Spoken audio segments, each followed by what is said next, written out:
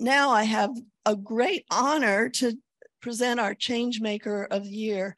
And this is a really cool award that we have for someone who's very special and doing something innovative in our community. So I want to introduce Marcia Elinek, and she's been named our 2023 Changemaker of the Year by Marbleseed. Marcia is a descendant of the Grand Portage Band of Lake Superior, Chippewa. And she's the founder of Bear Grease Botanicals, a naturopathic store that sells medicine made with foraged plants and herbs, which I think is just so cool. Marcia also is a dog musher, and she makes her own maple syrup. Excuse me. In 2020, Marcia started Bear Grease Botanicals with only a few teas and one tincture and sold it to her own people on the Grand Portage Reservation. The next year, she branched out and sold in Grand Marais to the tourists and some locals who stopped by too. By the summer of 2022, Marcia was selling at the American Indian Community Housing Organization's Indigenous Food and Art Market. Currently, Marcia is settling into her role as Agricultural Division Director for Fond du Lac. It is a demanding role that she's been working towards for so many years. But more importantly, it is work that she loves and respects and has passion for, like we all do as farmers. Marcia, congratulations. And will you come up?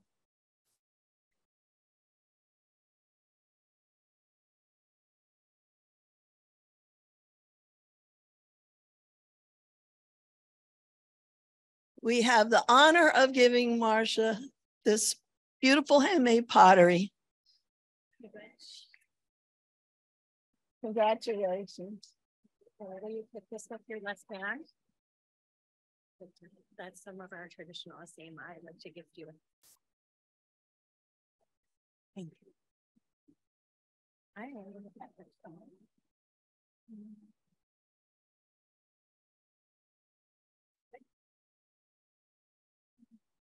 Bonjour.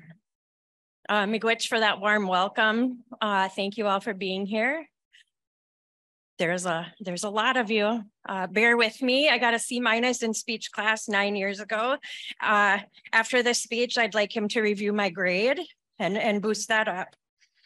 Miigwech to Marbleseed for holding this wonderful event and awarding me Changemaker of the Year, recognizing my work in wild plants, food, and medicine. It's an honor I don't take lightly. I didn't really think anyone was paying attention to what I was doing. There's a lot of big name, Indigenous, powerful women out there who I follow and admire, who are doing much greater things than I am. So this is quite an honor to be here. Miigwech to Jason Maloney from Ag Review for interviewing me last summer at the ACO Indigenous BIPOC Food and Art Market in Duluth. He wrote a fantastic article about me. It was very respectful and nice. And that's how Marbleseed heard about me. Miigwech to Patagonia for being a major sponsor at this event. And they sent me some fabulous hemp clothing that was super comfortable. I was modeling it for my husband before we came. And miigwech to all the sponsors for holding such a wonderful space and creating this event. Miigwech to my oldest son, Spencer. He's home caring for the seedlings in our grow room. He's caring for my sled dogs and caring for our home so that we could be away for these few days. And a great big miigwech to my husband, Jason. Pause for emotion. He's the love of my life, my partner in absolutely everything. For the last 20 years, my biggest fan and biggest supporter. My journey to get to this stage started long before I met him. But I wouldn't have made it this far without his unending and absolute unconditional love, support, and constant encouragement. Instead of talking a lot about Bear Grease botanicals today, I want to talk about how I came to be in this place today and my journey. You won't really find a lot of information about my company. I do have a website. I've not worked on it because I am not ready to mail out my prized medicines just yet. I'm working on the logistics. I like to feel connected to those that I'm talking about medicines and plants to. So I haven't quite reached a place where I'm comfortable doing that yet. I do have a Facebook page where you'll find plenty of pretty pictures of plants and me out and about doing wonderful things in the woods. So yeah, I just want to tell a little bit about my story and my journey here. So I grew up on a family farm. That is my non-native side of the family. I was young. I don't know a lot about how much land we had or any of that, but I remember a couple of milking cows, chickens. I remember the compost pile, and that was also the pile when my grandpa took me fishing. He dug the worms out of that pile. It was thriving. There was big gardens, a big potato field, hay fields. And there was three trailer homes on that farmstead. So family, it was a big family. We lived in one of the trailers. It was a big family group effort, as most farms are. I remember my first bee sting very vividly. I was running barefoot. I still tend to do that, running barefoot across the lawn and stepped on a bumblebee. And I was running because my mom got to the garden before me, and I was a little mad that she started without me. I remember the first wolf spider that I saw on our swing set. I remember my cousin peeing on the electric fence to see what would happen. I will never forget that. Sorry, Travis. I remember climbing into a big wooden spool and rolling down the hill in the pasture. And I remember hand churning butter with my grandmother from the fresh milk and the cream that rises to the top, and churning that cream into butter in a big glass gallon jar. I'm sure I wasn't that helpful, but she made me believe that I was helping make food. I remember Grandpa telling me to hold the chicken head steady on the stump while you know what he did. The next place we moved was also a farm. It wasn't our family farm. Our family moved after we had a house fire, and my dad was working on what seemed to me a huge dairy farm. It was probably like one barn full of cows in stalls on each side, but to me it felt huge coming from our family farm of 2 cows. I loved it there. I roamed the pastures. I climbed the trees. You know what they call you back then when you're a young lady, you're a tomboy. I was always dirty. My dad always said, could you brush your hair today? Things like that. This is also the place where I started experimenting with plants. And I knew nothing about plants, but I would bring home rose petals, and I was trying to make perfume. So I had like this water and rose petal concoction. And I did leave it in my bedroom a little too long because it started to not smell good after a few days. I was always tasting things. I don't know why I wasn't sick more, because I was putting things in my mouth. I had no idea what they were or what they were for. I was very curious and probably kind of naughty if you ask my mom. I remember what I now know as pineapple weed and foraging that, mixing that with dandelion leaves and making like a little salad, eating honeysuckle. So that's kind of where I started my journey about food and plants. About the same time, I realized that we were poor. I didn't feel poor. Other kids told me I was poor. I also realized that the commodities that our family lived on, that the government gave us, every family didn't get those. I started going to other folks' house, and I'm like, wow, they have like colored boxes and name brands, and I had no idea. But I didn't feel poor. I felt free and I felt happy. And I spent my teenage years doing teenage things. I thought more about boys and running track than I did about plants for a few years. And then I spent my early 20s having babies and learning about adulting. So I didn't do much farming or playing in the woods for a while. In my later 20s, I met my now husband, Jason, and we settled down with my 2 kids and his 2 kids. And we also helped a single dad raise his little boy. We bought a small 5-acre hobby farm near Amory, Wisconsin. That's where we raised all the kids. We gardened and raised pigs, chickens, ducks, geese. We tried calves. And I had milk goats for a long time. We also had a donkey and mule for a little while, which I told my husband was for a guardian, but I really just thought they were cool animals and wanted to have them on the farm. It turns out I'm not very good at fencing. And if you have goats, you know you need excellent fencing. But I gave it a shot. I did have a neighbor one time call me and she said, Marcia, you have goats on your roof. And I was like, okay, very funny. It turned out I really did have goats on the roof of our home. And they had used my husband's brand new shiny red GTO to get up there. So he was pretty happy with me. He helped me with the fence after that though. So anyway, we raised the kids on that little farm. And at one time, because we both brought children into the marriage, they were very close in age. We had 4 teenagers in the house at the same time. It was busy and loud and chaotic. And I was also putting myself through college at the time. So, and Jason travels a lot for work. So it was a crazy time. So as soon as the kids were raised and I had my degree, I shot north and lived in the middle of the woods in a little 1-room cabin that my husband built for me and just sat out in nature and quiet to kind of get over that crazy time. And that's when I really started learning more about my native culture, wild plants, and everything, just being out in the woods every single day.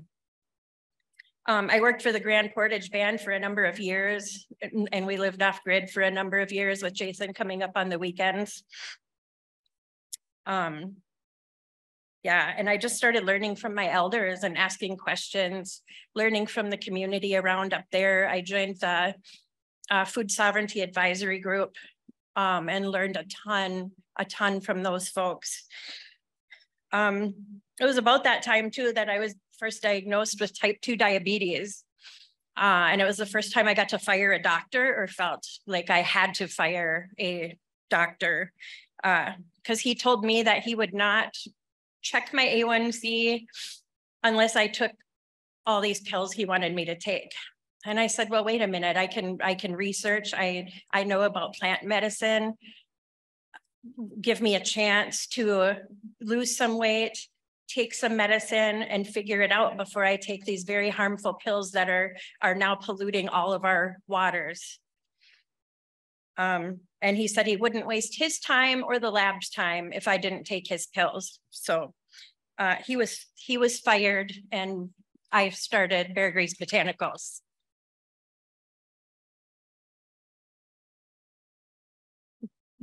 Miigwech. And so that's kind of why Bear Grease Botanicals to me is more about education. I like to talk to people about the plants and the magic instead of just here's my store, come buy my stuff. So there I was, and I thought I was going to retire up there and live in the woods forever. And then on a cold night in November of 2021, I got a phone call. My parents' home for the second time was burning to the ground, and the EMS crews were trying to bring my dad back to the world of the living. He had fallen through the floor, breaking his back and ribs after throwing mom out the door. He then fell through the floor after throwing her out. And then he thankfully found his way outside, where he immediately suffered a heart attack. So now here's me living my wonderful life. I'm in the middle of the woods, but now I have a call and I have to drive 5 hours. 5 hours to get to my parents about broke me. I thought I may be living my best life, but I'm not helping my elders. And in our Native culture, it is very important that we are learning from and helping our elders.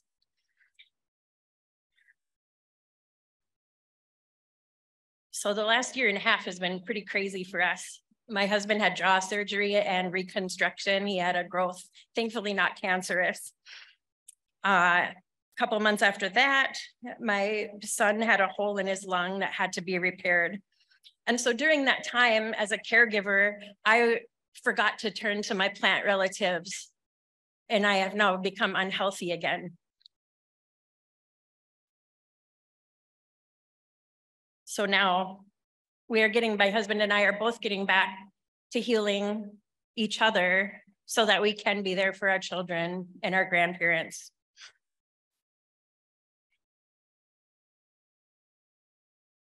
One thing I want to leave you with today is that we're on a crossroads here on Earth. They're looking at other planets for us to live. It's unnecessary. We're at a major crossroads. We can keep with the ways we have become used to, or we can start to change. We can't keep digging, ripping, and drilling into Mother Earth and expect her to keep us alive. We don't need to find a new planet to live on. We can change and relearn to treat all living things with respect. Learn to live among, not above, any species. We can treat our soil better. The soil of Mother Earth is the key to continued life for our great-grandchildren and beyond. Think about no-till. Think about creating diverse plantings instead of monocropping.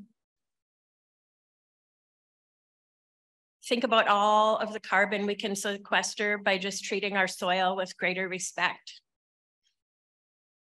We can go back and ask Mother Earth for forgiveness, and she will help and heal us so we can live here for a long time. So go forth this planting season with love in your heart, respect in your mind, and walk softly with Mother Earth. Miigwech.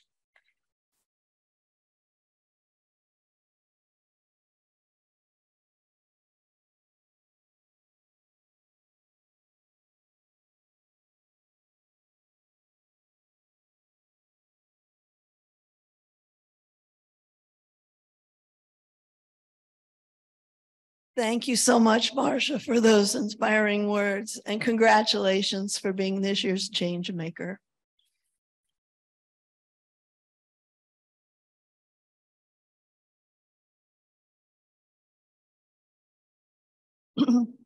Next, I'd like to welcome to the stage Sarah Foltz-Jordan, Senior Pollinator Conservation Specialist with Xerces. Xerces Society is a science-based nonprofit organization that protects wildlife through conservation of invertebrates and their habitats. Xerces also has a booth in the exhibit hall, which you must go visit if you haven't been there yet. And this year, Sarah's going to introduce our keynotes, Anna Jones-Crabtree and Doug Crabtree.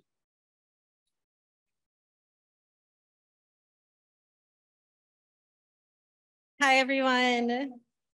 Thank you, Marcia. That was lovely to hear more about your story. I'm Sarah Foltz-Jordan. I'm a pollinator conservation biologist with the Xerces Society, and it is really my great pleasure to introduce Doug Crabtree and Anna Jones Crabtree of Vilicus Farms in Havre, Montana. So I'm in my 15th year of working with Xerces, and I have had the opportunity to work with so many amazing farmers doing so many fantastic things. But Doug and Anna really stand out in a lot of ways. But especially their farming philosophy that is so truly centered around stewardship of the land that they're honored to be in relationship with. And also in their ability to both farm and integrate conservation at massive scale. So they're farming, this is the biggest farm I've ever worked with. They are a 12,500 acre organic farming operation. They are doing dryland farming, growing wheat and other small grains, oilseed crops, legumes, cover crops. We've worked together to integrate native pollinator habitat strips across much of their operation. They also have native rangeland. And I just want to point out, this is radically different from the conventional wheat system that they're embedded in. Most of the farmers in that region are growing conventional wheat, which looks like a 2-year rotation, where you grow wheat in the first year, and then the second year you keep the land fallow with herbicides to conserve soil moisture for that next year of growing wheat again. And I'll never forget the first time I was visiting out there, what that looked like. And I thought I understood monoculture systems and conventional systems. I grew up in the Midwest, but I'd never seen anything like that. So much bare ground right in the middle of a growing season. And I'll also never forget how different that is to what Doug and Anna are doing in the same climate with the same soils, just approaching the same problem in a really different, sophisticated and forward-thinking way. They're thinking about the future, not just themselves, not just year to year. In addition to all of that farming work, Doug and Anna are committed to training the next generation of farmers, giving young people the opportunity to live and work on the farm, learning large-scale equipment, fixing equipment. I have to thank Anna because she's the one who taught me how to drive a tractor and really just threw me out on this tractor in a massive field. It was terrifying and empowering. And also, Doug and Anna make so much time for engagement with the organic farming community and all of the organizations that we're involved with doing great things. I've got a long list of affiliations and achievements here, so brace yourself. But Doug was a founding member of the Montana Organic Association. He serves on the board of the Organic Trade Association, is a former board member of the Organic Farming Research Foundation, and he manages crop contracts for the Montana Organic Producers Cooperative. Anna is a Danella Meadows Leadership Fellow and a recipient of the White House Greening Government Sustainability Hero Award. She holds a PhD in civil and environmental engineering with a minor in sustainable systems. She also serves on the Economic Advisory Board of the Biodynamic Association and on Xerces' own advisory committee for our Be Better certified program. Doug and Anna were one of the first farmers to get certified under that program. And their keynote today is called Diversity in All Things. They will share their efforts to build a resilient farm organism,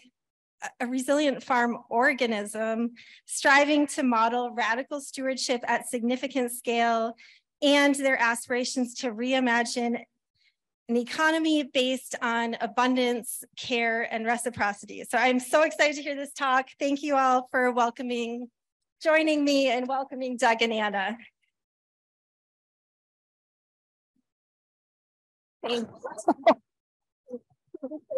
Thanks, Sarah. Oh, I guess we're on now. Thanks, Derek. We got the mics ready. Oh, wow. So humbling to be here.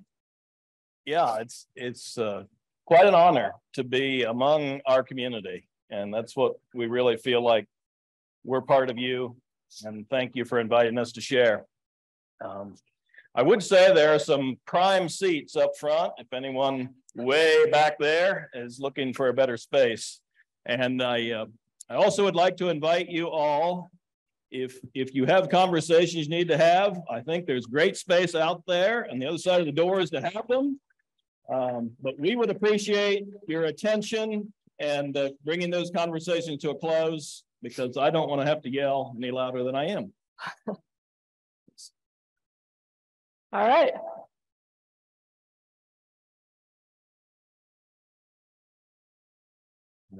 So our story, I was born with a farming disease, and but we followed some other paths for a while and became beginning farmers at the age of 40 when we bought a couple sections of land in north central Montana.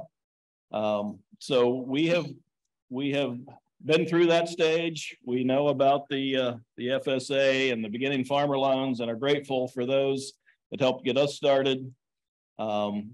Largely because of that, we make efforts that we'll talk a little bit more about later to support, encourage, and incubate new farmers through our operation. We attempted to farm soon after Doug and I met at Purdue, and the joke is he had left engineering to go back into agriculture, so we had to find an engineer to help fund a farm. Indeed. So, yeah, so we looked at several places across the Midwest. We attempted to work with older retiring generations and found that that was really a challenge. I had a job already that was providing health insurance, and there was kind of this insular idea of like, well, just move to the middle of nowhere in the Midwest and start farming. So it took us a while to find the right network, the right place, amass the right amount of resources. We had no debt other than our house when we started this at 40. And there's lots more stories I could tell you about sitting in the first main office of a pretty big farm financing company. And they talked to us and said, oh, sure, let's look at this. This is super exciting. New people want to go into agriculture in Montana. And then they're like, what the heck are you doing? You're in the middle of nowhere. You didn't grow up here. And 45 minutes into the conversation, they finally look at me and say, oh, so do you work? And I said under my breath, you can call me Dr. Jones-Crabtree from then on. So we started this wild, hairy experiment 14 seasons ago. And to see, you know, we were younger, much younger. I think I'm starting gray. Doug's got some. I'm wearing it. And we had some hypotheses when we started. It's great to be young and unaware of some of the things you don't know and all of the things that you think you do. So here are our hypotheses. Yeah, we assumed from all that we had heard and learned that land was going to be the biggest challenge, land scarcity and cost, and being able to pull that together. We had perhaps a naive assumption that practicing a nature-based system, a diverse crop rotation would allow the farm to thrive. That, this is still the hardest one for me to get over, but if we build something and offer opportunity, lots of folks would come and join us in the effort. And what we want to focus on a lot today is if we did the land, the ecology, and the people right, the farm would be economically secure. And so those, the totes there of our first lentil harvest those many years ago represent some of the hypotheses that we started with. Yeah, so what we're going to do is tell you a little bit about our story around each one of these 4 areas and hope that you end up feeling empowered to tell your own story about your farms. Another member of our team that's vitally important to us is Paul Neubauer. He joined us in 2018. Paul grew up in Buffalo, New York, not on a farm operation. Loved farming at the farm, the college farm he was at, Warren Wilson, did some apprenticeships, and then has come to be with us long term, which is so exciting. We supported him in launching a grazing enterprise in 2020, and this is why we're able to now have grazers on the farm. And Paul's not with us here today. He would be, but he was invited to speak to the USDA Ag Outlook Forum in Washington, D.C. 2 days ago. Super articulate young gentleman, jumped in and is now the president of our Montana Farmers Union local, and it's kind of funny because there's a lot of older folks in our local. So Paul lovingly refers to them as his octogenarians. He's also taken a huge leadership role in a meat processing cooperative that's recently been stood up in Havre, Montana. Super unique in the state, and very excited about that.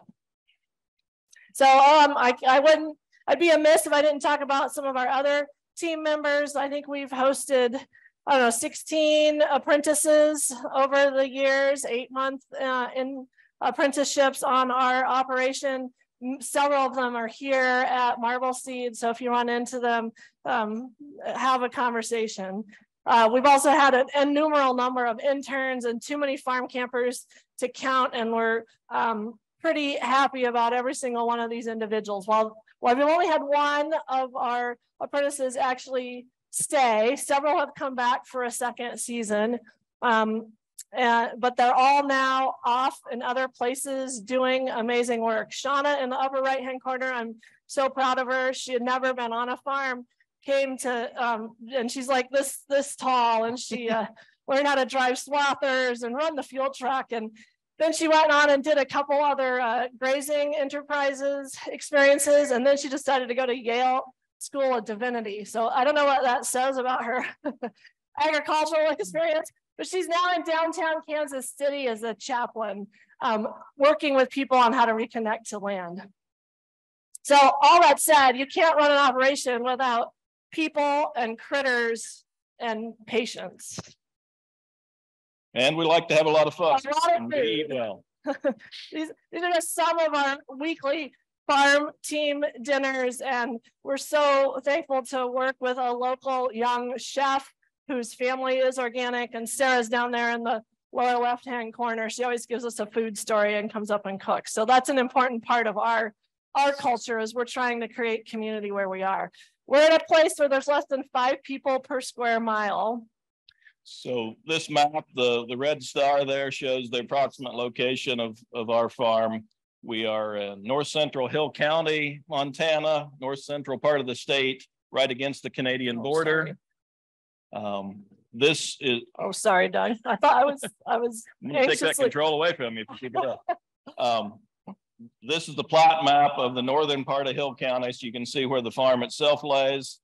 We're footprint is 20 miles north to south and 16 miles from east to west.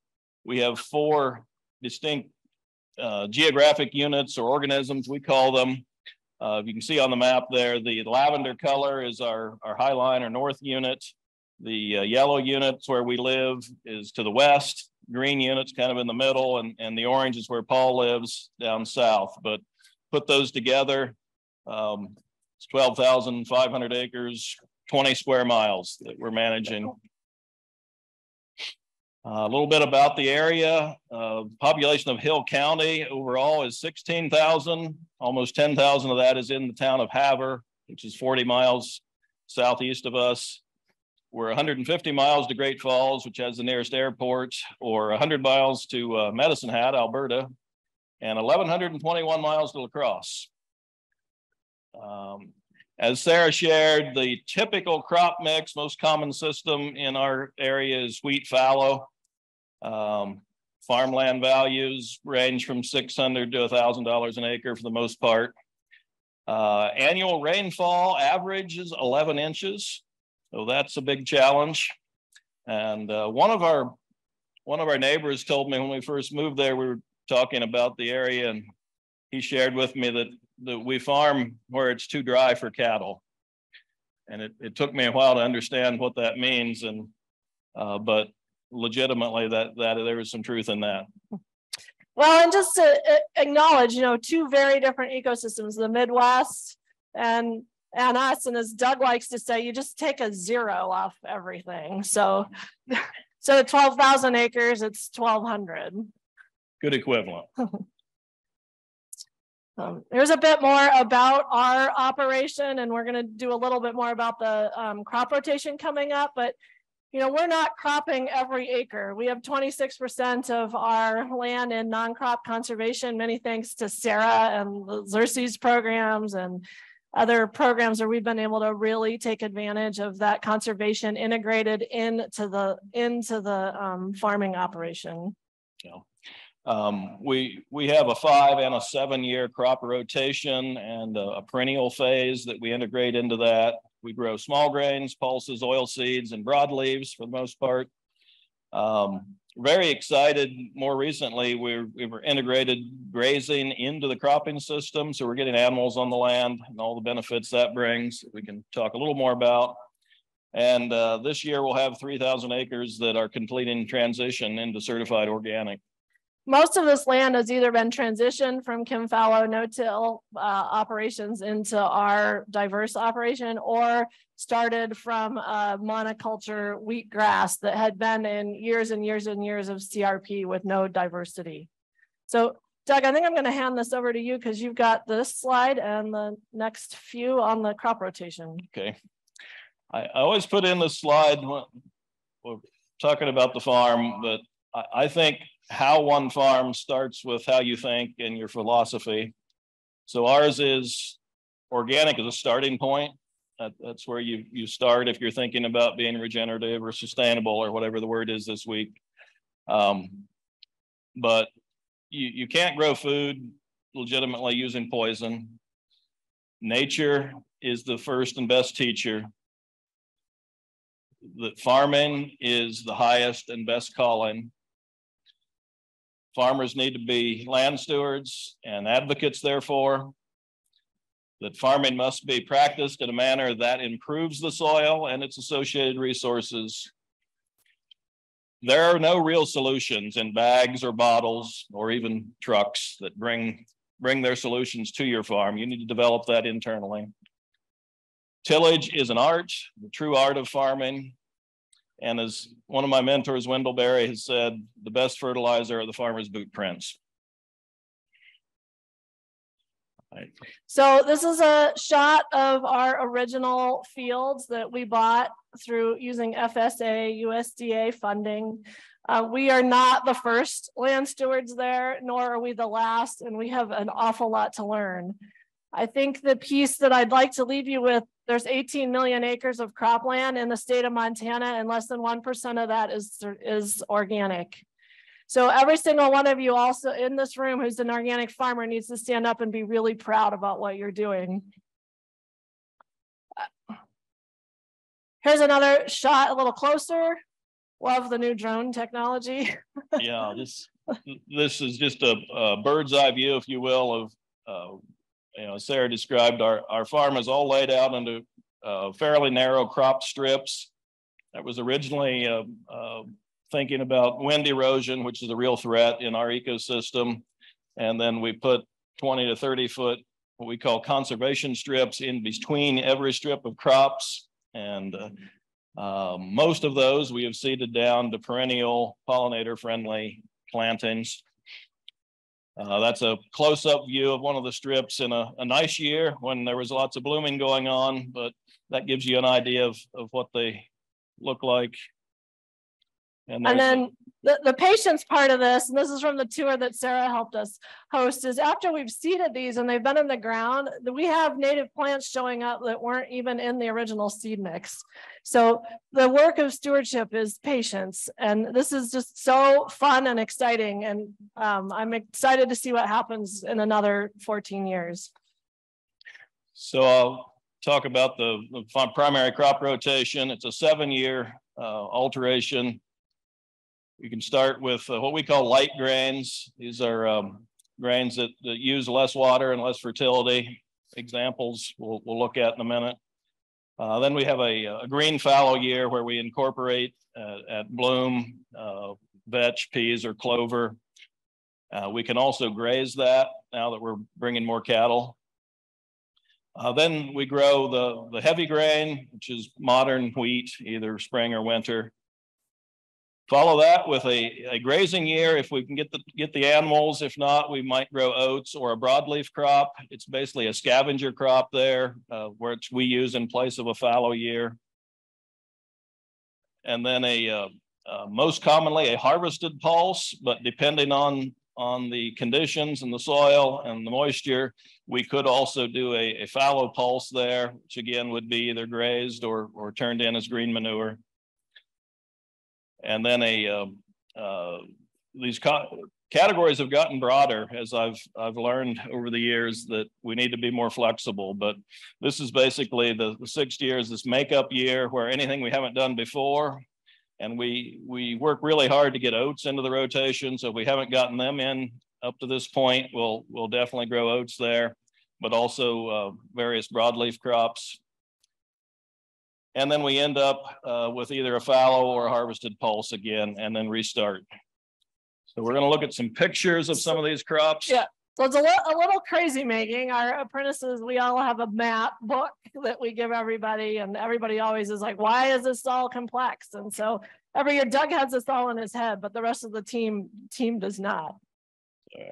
Bit of a microphone difficulty. So that's a picture of spelt, one of the light grains that we grow, fall seeded primarily, although we're trying to spring spelt this year. That's a hulless barley, and that's Anna standing in a field of rye. It's one of our favorite crops. The halcyon days. Then our green manure, our favorite one, most common, is chickling vetch that we usually interseed with oats. And then when you terminate it with a blade plow, you get something that looks like that, a mulch for the rest of the season. The heavy grain, that's pretty common, is red wheat, either winter or spring. And then our next is a grazing mix, and that could also be an oat, usually interseeded with sweet clover, or flax is one of the broadleaf options that we can put in this position. I'll follow that with either a harvested or a fallow pulse. This is a field of yellow peas in bloom, the sweetgrass hills in the background. There's lentils that Rusty was helping us scout. Then we go to that sort of makeup phase of the rotation. This is a Khorasan wheat or kamut interseeded with flax. As oats with an underseed of sweet clover. And that's a safflower crop. At the end of the third cycle of every rotation, roughly, we enter into a perennial phase where we'll seed alfalfa or sainfoin under a grain crop, usually oats. We'll leave that stand or graze it for 3 or 4 years with no tillage, no haying or harvest. We use that to really enhance the soil building, get ahead of some perennial weeds that may crop up, and just generally allow the soil to rest. So then, as now, you can have a great plan and things always don't go as planned, but once it does rain and you can get stuck in the tractor, which is, we would love to have this happen again. So this is our last 2 years. Last year was devastating, 9% of our average production. The year before, we had 37% of average production. The picture in the upper right-hand corner is what things looked like in early June. We were hosting a farm tour. We were so excited. Doug was driving around doing crop scouting. We had busted our butts and our team was amazing, and we got everything in a timely fashion, because when you're in an ecosystem like ours, it's all about moisture management and going when you gotta go. When nature says go, you figure it out. Things were so green. Doug's like, man, I'm rating crops as 8s. I never rate crops as 8s because he has this little scouting farm, and we go around and look at things. It was glorious. By the end of June, early July, it was 50-mile-an-hour winds and 100 degrees. For a week at a time. For a week at a time. And if you're a lentil, I kind of want to go into interpretive dance here. Like, everybody's imagine you're a lentil and you're like, all you want to do is pod, right? You're like trying to bloom and you're trying to pod, and you absolutely cannot do it under those conditions. And many of you have all seen rising interest rates, all these other things that are happening around farms. Did you want to? Yeah, just the picture at the bottom corner, that's last summer, and that looks bad enough, but I want to point out that that was a crop strip. Those were supposed to be green crops, and that's what was left by July. And we were grazing the what there was of the crop, we were grazing it, and that's what it looks like when you've got 75 cattle running on a 50-acre strip of not much.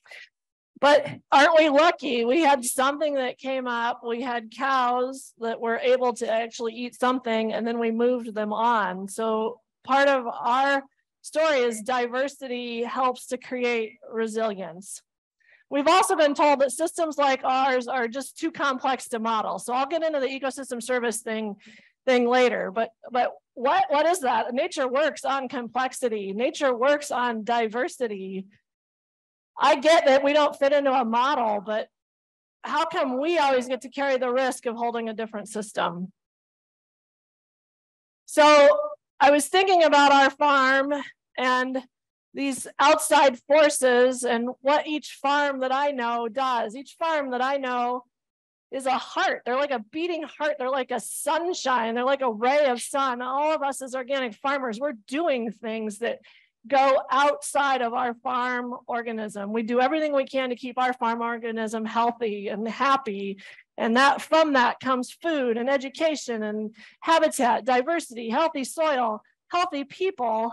But there's these other forces that sometimes are really overwhelming in terms of your farm system. And my friend Beth, who's a biodynamic farmer in Oregon, I love this quote. She says, as much as I work on the farm, it works on me. So I think about my friend Stefan Schneider, Hawthorne Valley. It's not just about soil, it's your inner soil, and it's the community soil. So carry this in your mind. Whoops, sorry. What happened? Oh, so here we are back to our thesis. Our first question was, is it possible to start and grow an organic farm from scratch? And we're still there, so it is.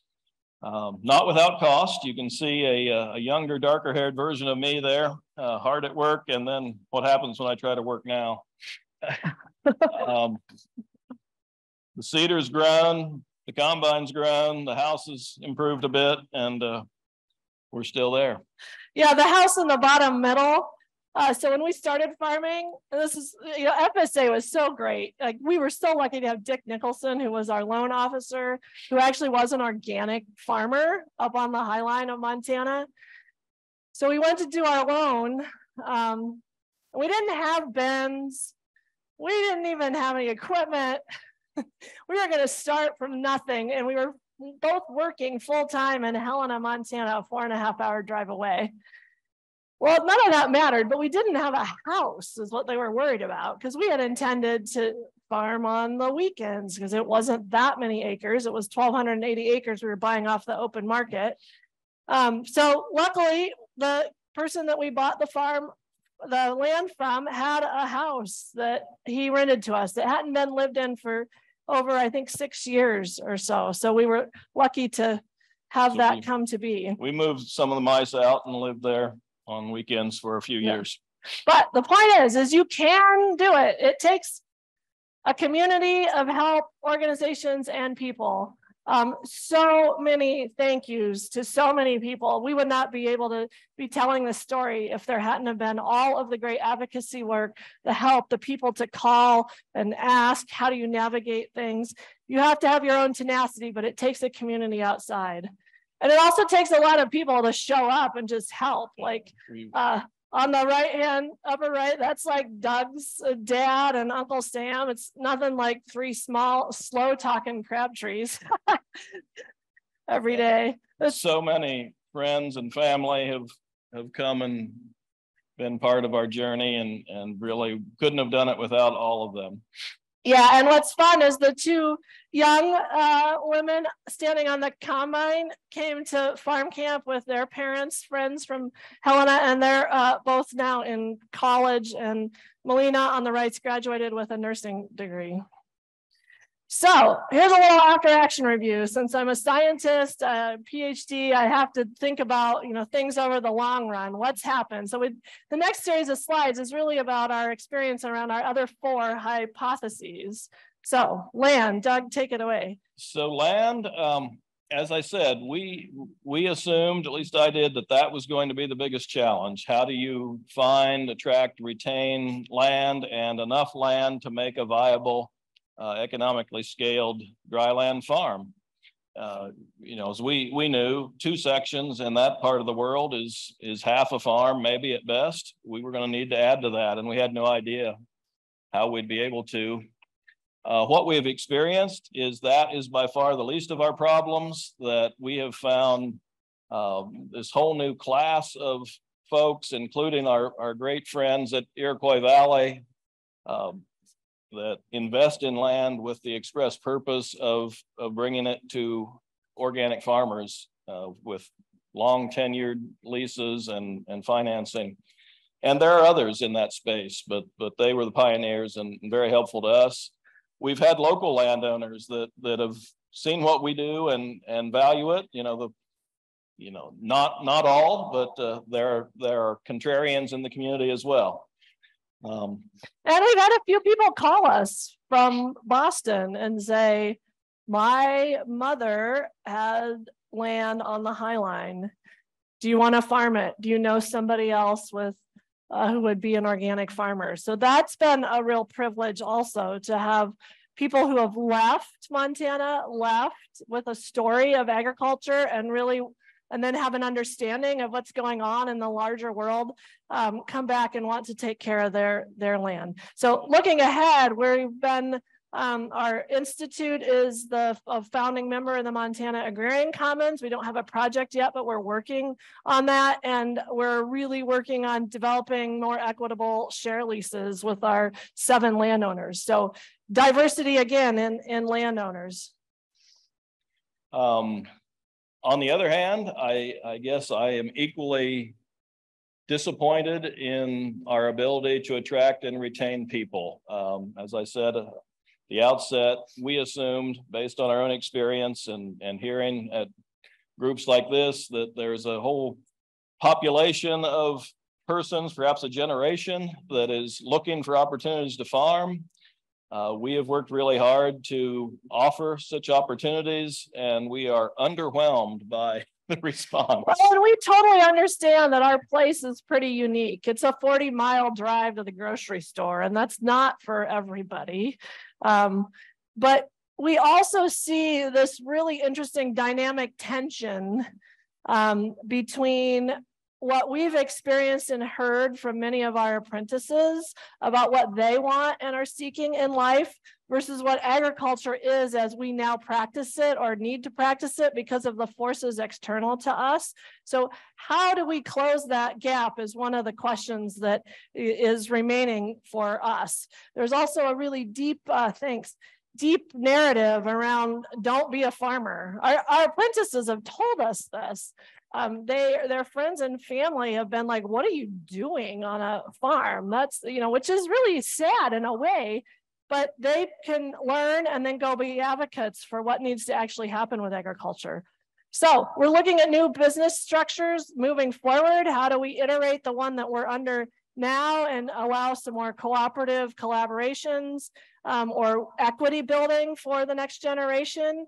To come in. We're building other enterprises. We'll tell you a little bit about that. And, this year we didn't have any apprentice applicants. So we have turned to H2A labor, and we're bringing in 3 South Africans. So I'm excited to learn a lot about their culture and where they're from.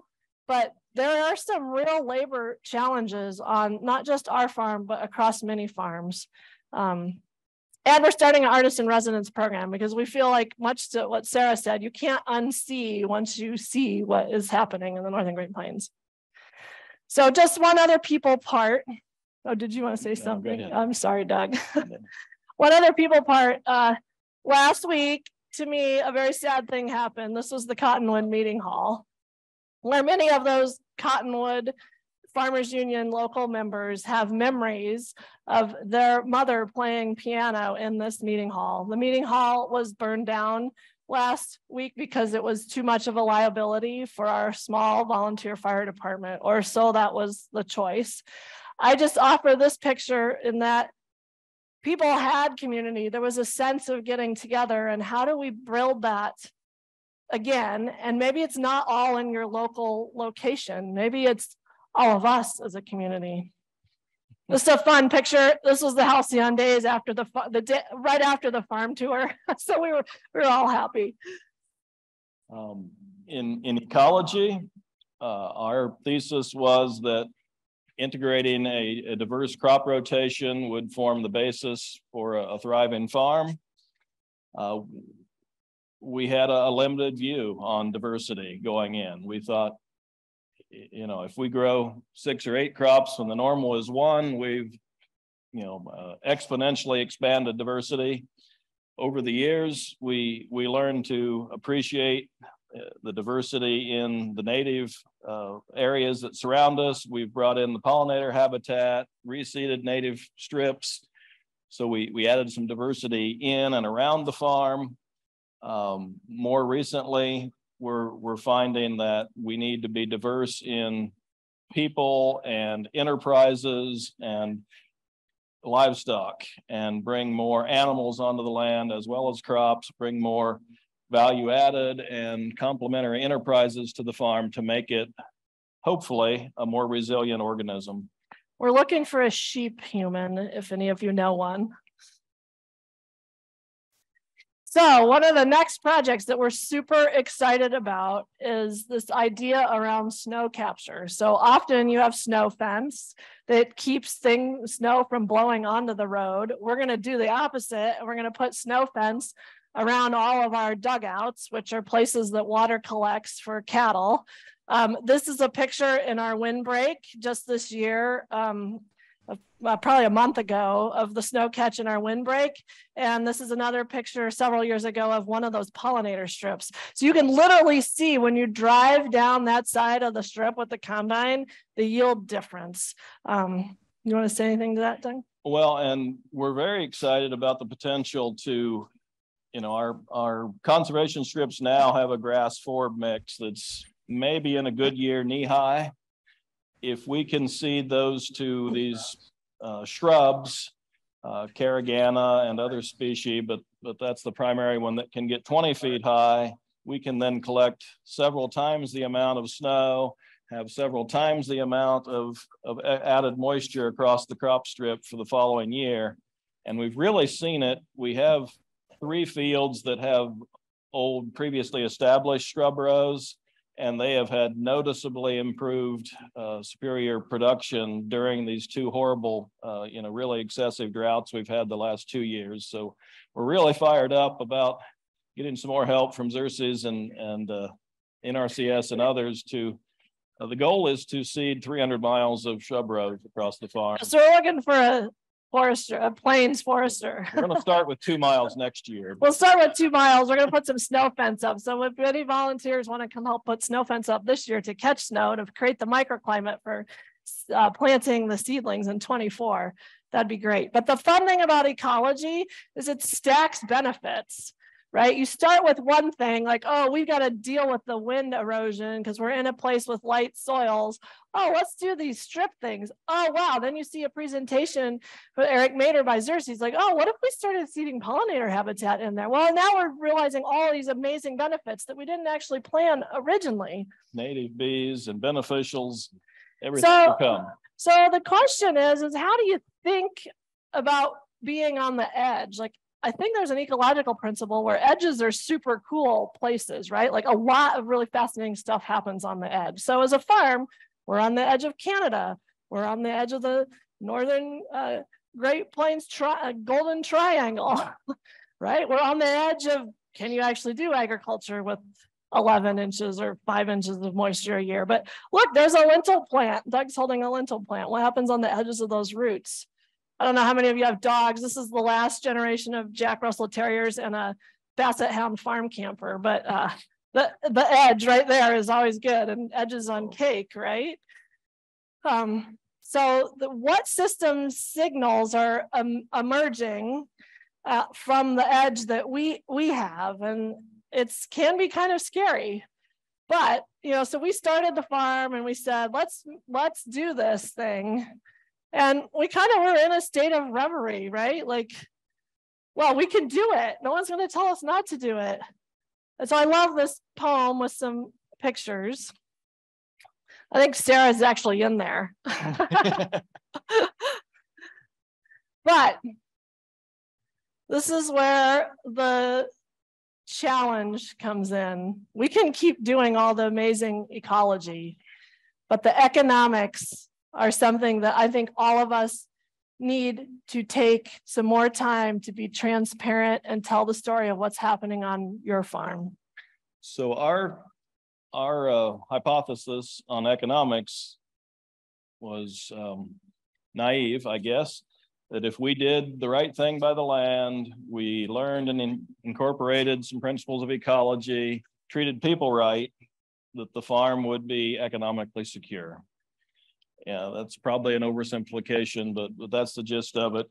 We thought a nature-based farming system would be productive, that the organic market would support, the added premiums, if you will, from selling organic crops would be more than adequate to support a thriving farm. And I guess I'm disappointed to say that has not been true. We have found that diversity alone cannot overcome the economics imposed. You remember that chart with the sun, the imposed from the outside. So stewardship is just not compensated for in our current economy. The subsidies that are available, particularly through crop insurance, are very rigged to support commodity crops and either discourage or not support at all the diverse systems that you need to be ecologically sustainable. We've spent a lot of time trying to be as efficient as possible, to hone and keep our expenses under tight control. Come to the realization we don't have an expense problem. Yeah. So some of the things we're thinking about moving forward is we're making some choices to grow more wheat this year. That's something we totally can get crop insurance for. And we have a few other exciting things that we're trying to think about and bring to bear. And we'd love your help as a community in doing that. But part of the transparency here is, here's our income and expenses from 2018 to 22. I'm still working an off-farm job. Doug is not taking a salary. How 80% of farms, according to USDA statistics, have someone working an off-farm job. We know all the data about on-farm income. So we have looked at our profit and loss, we've carved, we've tried to be creative, but this is the stark reality. Now, maybe it's a little worse for us since we've just had 2 years of drought. And the other thing to keep in mind here is 2022 looks pretty good, right? Well, we at least did enough to live to see another year, but we haven't seen 23 yet. So there's this lag, right? Our buyers don't necessarily take any crops until early the next year. So you don't get paid till the next year. So, because it's this long-term thing, it's not a quarterly profit reporting cycle thing. Agriculture is. So when you don't have any crops in the bin, what's 23 going to look like? So this is copied out of a letter we got this year. We did some, to get through last year, which was recovering from a drought, we did some, it's called vendor financing, where one of our suppliers offered a financing for seed. And midway through the year, with the economy things going on, they wrote us this note that, the prime rate went up, so your interest rate will be going up. And they said to have our finance department connect them. So this is our finance department. Yeah, so I turned around, because we got several letters like this. So I turned around and I thought, hello, Mother Nature. Gosh, we're super, like, who do I write a letter to? Who do I write a letter to, right? Like, can I pass along that fuel surcharge? So like, I'm super thankful to service the habitat for your pollinators and your soil microbes, but, interest rates have gone up. I need to do something different. So we're going to have to make other choices. And, if you have any questions or concerns, call the farm accounting department. Like, who is that, right? I don't have an 800 number.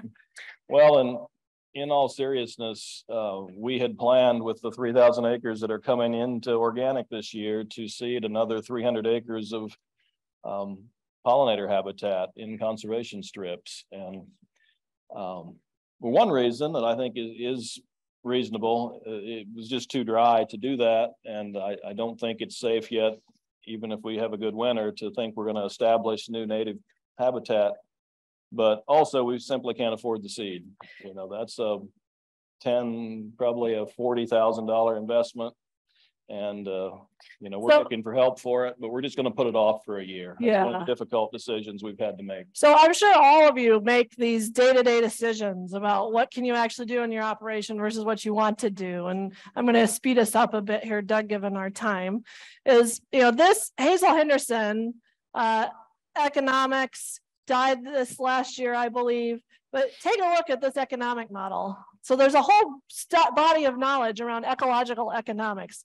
We all know as farmers, nothing else happens on this planet unless you work with Mother Nature.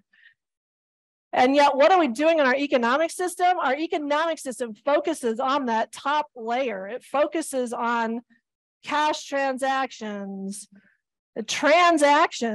not relationships. What's the bottom layer? The layer that is at severe challenge with climate change, that's Mother Nature. We've got to start thinking differently and talking differently about this bottom layer of our economic cake, because it's all very shaky right now. So that's led me to think about Robin Wall Kimmerer, amazing book. What about a gift economy? How about we have relationships? We as farmers are asked to have relationships with our land every day. We're asked to have relationships with the community. But yet, how is that happening in the rest of the supply chain? We can't ask for fundamental change at a farm production level if we're not going to ask for fundamental change of the forces that tell us to act the way that we are now. How do you have we rather than I love this picture. Like, look at their horns, right? They're going to figure out how to lift their heads and not ram into each other. Plus Highlanders, how can you not love them? So I got to take a class from the Demeter Biodynamic Federation out of Switzerland. Had to get up at like 5 o'clock. This was last fall.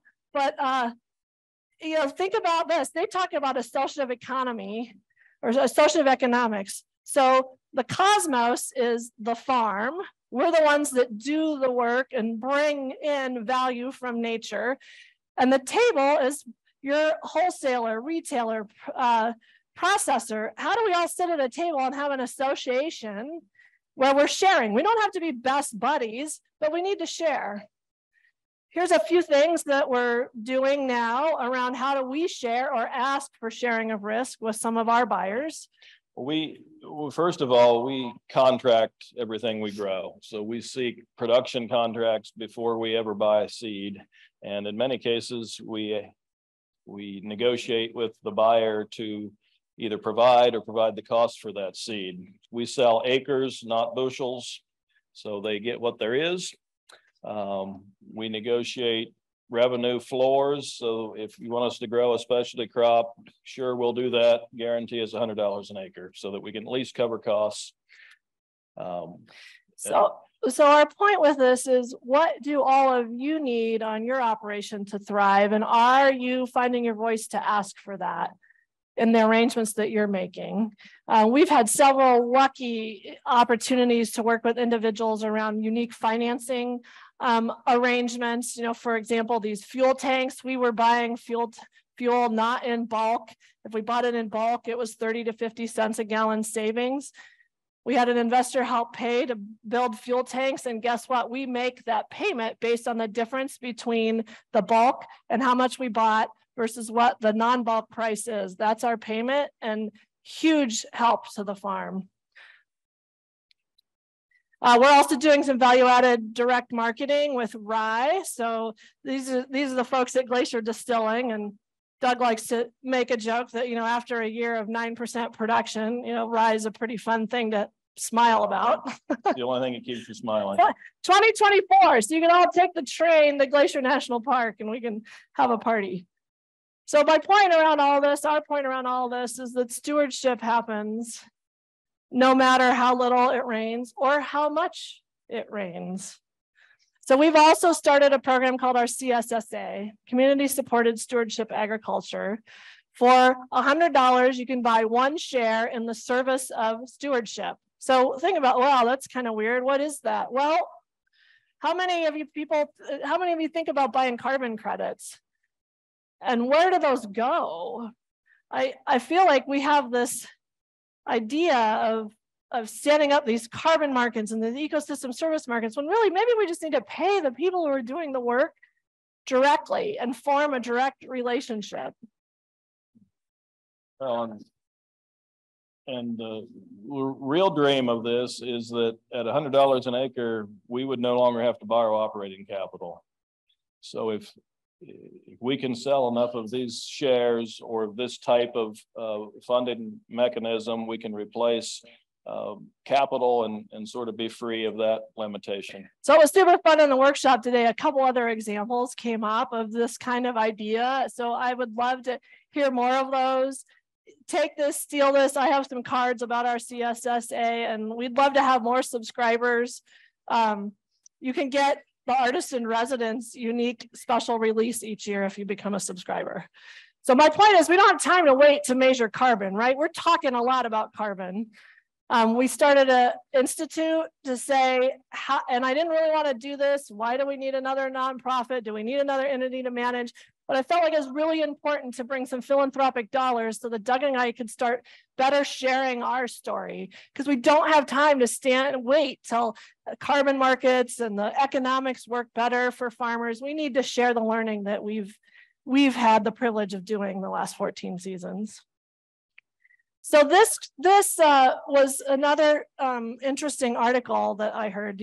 Have any of you seen this from the UN State of Finance for Nature? It basically says we have to more than double what we're spending on nature-based solutions. What's more of a nature-based solution than organic agriculture? Doing it in a way that's super biodiverse, that cares about people and critters and soil.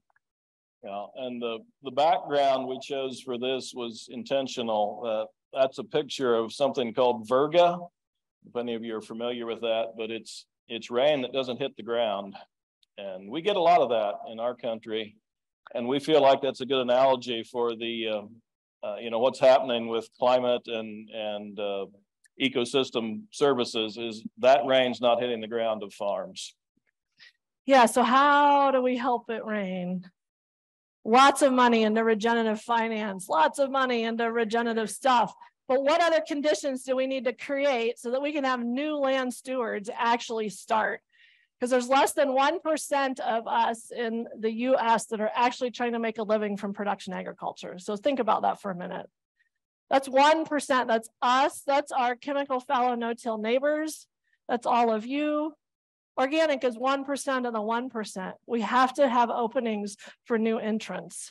So here's a quick story, and then I know Allie's given me the hook. We're gonna wrap it up. But this is probably the most important tool that we have had on our farm. Doug's all about the equipment, but this is our vision board. So it's just kind of a messy place that when we find ideas or draw pictures of things that we're inspired by or that we hope to add to the organism. So we walk by this every day. It's in our kitchen. We actually started one of these before we started our farm. And I remember I was cutting out pictures of birds and habitat and good housing, and Doug's cutting out pictures of equipment. So this was back in like 2008, right? So here's what happened.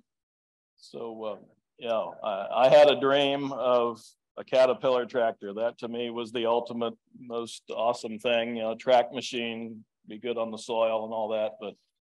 And the gentleman we bought the land from, he had retired from farming. I didn't even know this, but when we showed up to sign some papers, this tractor was in his barn. And I covered in owl crap. Yeah, he had not used it for 3 or 4 years at least. And I said, "What's the story with that tractor?" And he, "Well, I haven't got around to selling it. Don't know what I want to do." So we were able to rent that tractor, and then after a year, we bought it from him. But you know, it was more than I could even have imagined that possibility when we were talking to FSA and they were telling us how little we had to spend on equipment. But a pretty powerful thing. So, and a little creepy in some ways, right? But like that tractor was the exact model that Doug had cut out and put on the vision board. Same with Highlander cows, same with this red farm truck, same with the Klaus combine. So we now have new things on our vision board. And I want to share this. I hope you guys all go out and cut your own vision board. I wrote a check to Vilicus Enterprises from the Bank of the Universe saying, "Oh, what would I want? $2.5 million." And it's signed, "Your ancestors old and new," because I really want to learn from them. I want some help and support, and I want to pay that support forward. The other thing on our vision board is Canada. I love working with the Canadians. The Farmers Union in Canada wrote this report, "Imagine If, a Vision of a Near Zero Emission Farm and Food System." Look this up, read it, talk about it with your people. It is really forward thinking. Think if a national farm organization in this country would put in print the idea of nitrogen fertilizer free agriculture. So the power of a vision is you put it out there, but you never really know how it's going to happen. So you have to be connected to kind of the end thing and not connected to the implementation. And my ideas of vision were hugely informed by my Donnella Meadows Sustainability Fellows Leadership Program. Why are you looking at me? If you get a chance to read anything by Donnella Meadows, do it. She was a systems thinker. She helped develop the book Limits to Growth in the 70s. She was told when she wrote that book that's just obnoxious, right? Like, we're all going to die. The planet's going to go to heck. She said, no. What I did is I talked about what our pathways are if we make these choices today. Here are how things could play out, or will likely play out.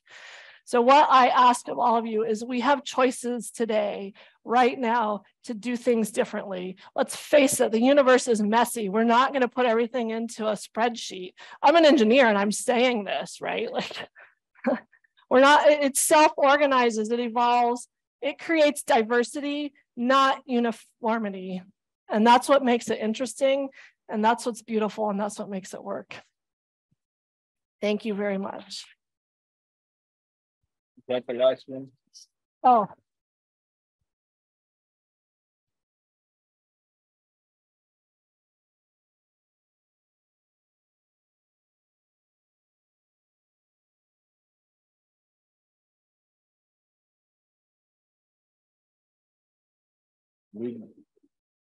Well, we'll just leave you with one other picture. You want to talk about this, Doug?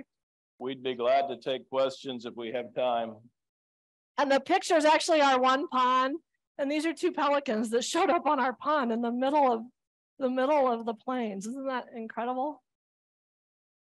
All right. And yeah, I'm sorry about the time, but we're good. All right. We can take a few questions. Go ahead, Doug.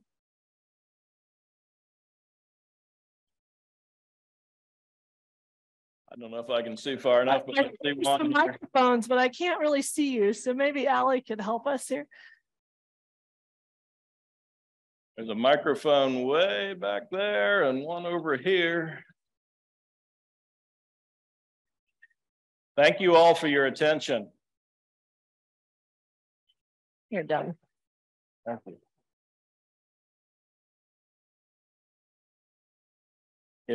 you. I can try to repeat the question if that's easier.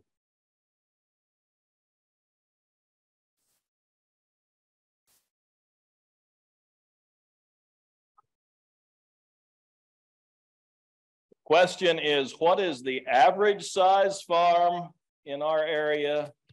What is the average sized organic farm? And what was the third part? Why have we scaled to the, okay. I think according to the Ag Census, the average size farm in Hill County is 6,000 some odd acres. Of course, as you know, Ag Census includes a lot of non-commercial farms. It's not uncommon for some of our neighbors to farm 20, 30,000 acres. Organic farms are much smaller by nature. I would say, and this is only a guess on my part, that the average organic farm in Montana, at least the dryland part, is 2,000 to 3,000 acres. Anna would say it's because I'm insane, but I have trouble when offered the chance to bring more land under better stewardship. I don't know how to do this. I only know how to do this, and we'll find a way. All right. Oh, one more in the hand up. Yeah, go ahead. We'll repeat it.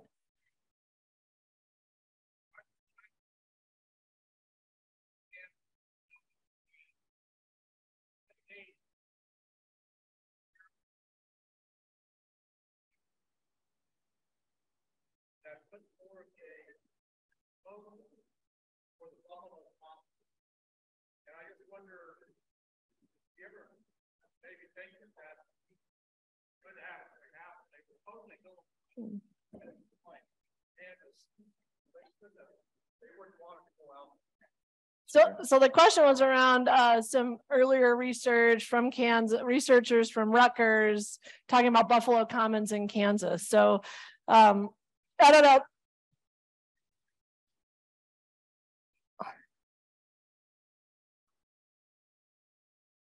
Yeah.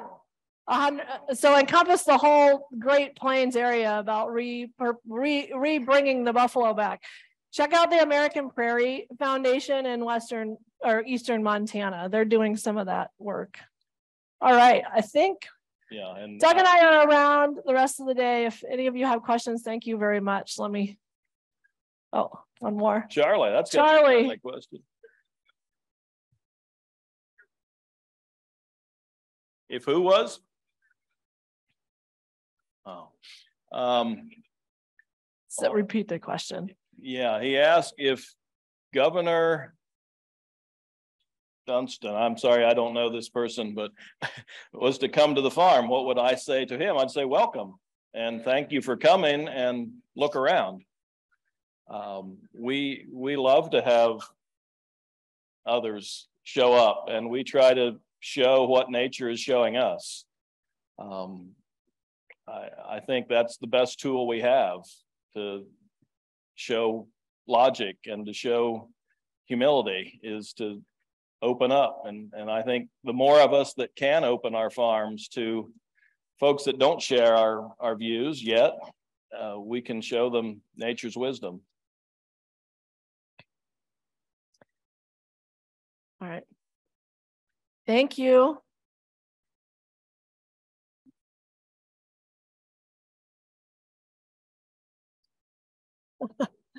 Thank you.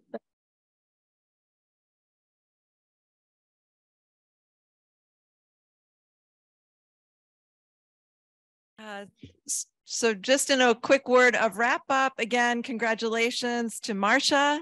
Huge thanks to Doug and Anna. One of my favorite quotes is, be in the world the way you want the world to be, and they demonstrate that every single day. Thank you all for joining us this year for our 34th annual conference. It was great to see everybody's faces and feel the energy in this building. We hope to see you over the course of this next year at field days, at other events. We do more than this conference, but then definitely see you again next year. Right now, one of the things that is happening new this year is the Farmer Convergence, the ultimate networking of networking, and that is happening up in that Riverview new area, North Hall. So make your way over there, and everyone safe journey home, and we'll see you soon.